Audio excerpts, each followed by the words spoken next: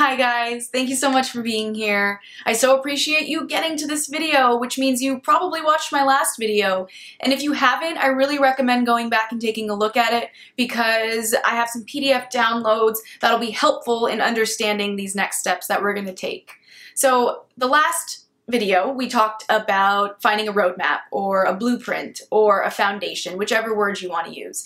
So basically a way to see your emotion and actually name it and identify it through tracking your vulnerability factors, the event that happens and occurs that causes the emotion, the way your body feels, the way that you express your body feelings, and then ultimately finding the name of that emotion so that you can start having skills that you can toss into little categories with each of those feelings as ways to get you out of feeling these unwanted and negative emotions. So like I mentioned in the last video, we all want and desire amazing things for ourselves, most likely. And sometimes if we don't desire more for ourselves, it's because we have mental health issues or emotions that are getting in the way of that. So we have where we are, we have where we want to be, and all the stuff in the middle. So how do we handle those negative emotions? So I just wanted to mention one thing. I'm not an expert. I am not a professional. I'm not a therapist. I'm not any of those things, but I am an expert by experience. And I'm pretty sure, I really think that we're a lot alike. I mean, I always believed in myself. I always, underneath all of the stuff, I thought I could have exactly what I wanted in my life.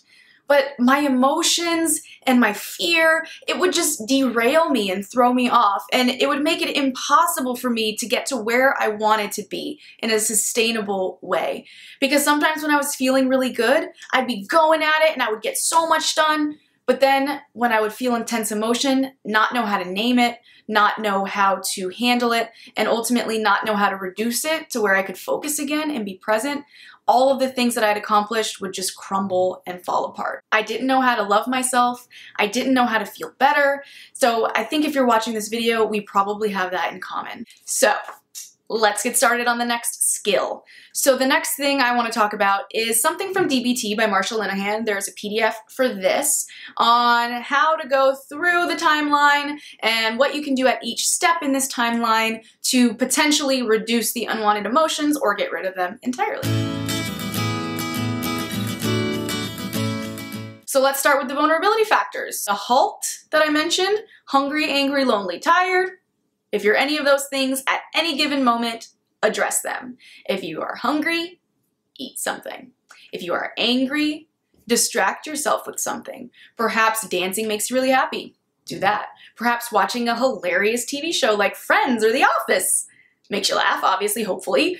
Go watch that. Address these things before you get into any situations, before you approach life, because by addressing those first, you are way less likely to react with an intense emotion when something does happen.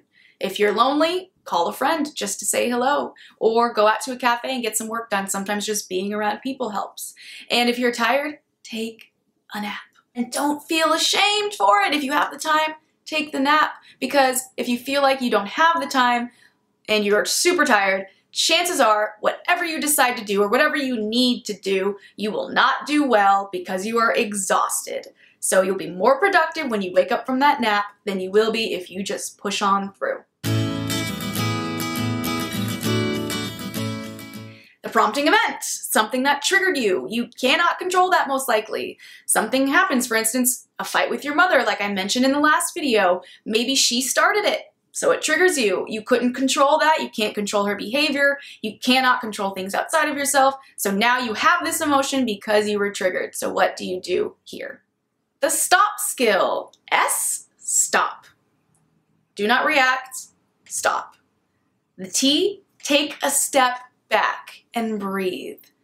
O, observe. Observe objectively. What is happening in this situation? Mom is screaming at me because she said that I did not take out the trash, or whatever the case is. Observe it. That is what is happening. And P, proceed mindfully. So you know that this is what's happening, so how do you respond to that? Your thoughts and beliefs are next. What are you thinking? around this situation. Mom doesn't love me. She doesn't respect me. She has no idea what's going on in my life. I am so stressed. I forgot to take out the trash. What are your thoughts and beliefs behind that? And how do you change those? Ask. Does this emotion or the intensity of the emotion fit this situation? So you can definitely be angry if your mom is coming at you like that. But how intense is it? Are you angry enough where you're going to explode and start throwing things? That's probably not effective for that situation. Or are you angry enough where you need to take a step back and go into your room? That's probably appropriate for that situation. So in this moment, you just need to ask yourself, does this emotion fit this particular situation? If it's a yes, go ahead and respond appropriately. Yes, I'm angry, and validly so. Mom, I am angry because I am stressed and I forgot to take out the trash. I will do it next time. If it is not effective and if it is not the appropriate level of intensity for the situation, it's probably good to take a step away. So the biological. So this is a good moment if your emotion does not fit the situation, if the intensity of it does not fit. Your biological, what's going on in your body, the way that you're responding, the way that your expressions are coming out. The tip skill, so tip your body chemistry. Sometimes you just need something to shock you and smack you in the face to get you out of it. A skill that I used all the time, that I love, that I tell everyone about is if I was feeling especially angry or if I was feeling especially panicked and afraid, I would put a cold compress right here on my eyes. It is one of my grounding techniques. I do not need it as much anymore, but when I first started this work, I needed it constantly. So holding onto an ice cube, perfect way to tip your body chemistry. Head into a sauna, jump into a cold plunge, put ice on your face. All of those things will snap you back to the present moment. And so the last thing that I did not mention in the last video is your action urge. Every emotion that you have comes with an action urge. Anger could be to throw something. Fear could be to cry, and if it ends up in panic, it could be to find a way to make things better. So for me, a lot of the time, it was panic over someone wanting to leave me, so I would call them 10 million times. That is an action urge that I did not want to do anymore. So what do you do in that moment? So you use the skill from earlier, you stop, you take a step back, and you ask yourself, will this action be effective? So for instance, fear. Let's talk about fear. If you walk into the forest and there's a bear and you're afraid and you have the urge to run, I honestly don't know. Do not quote me on this. I don't know if this is the correct way to respond to a bear, but that might be an appropriate action because there's clear danger there. But if there's fear associated with a thought, a belief that someone is going to leave you because they didn't respond back to you in 30 minutes, that is probably not the effective course of action. So running or calling them 10 million times, that is not effective. That is not going to help anything. It's not going to help reduce your emotion. It might momentarily, but ultimately it's going to come back. So what could you do instead? Instead, you could take a hot bath. Instead, you can rationalize. Just because he's not getting back to me in 30 minutes does not mean that he does not love me and does not mean that he does not want to be with me.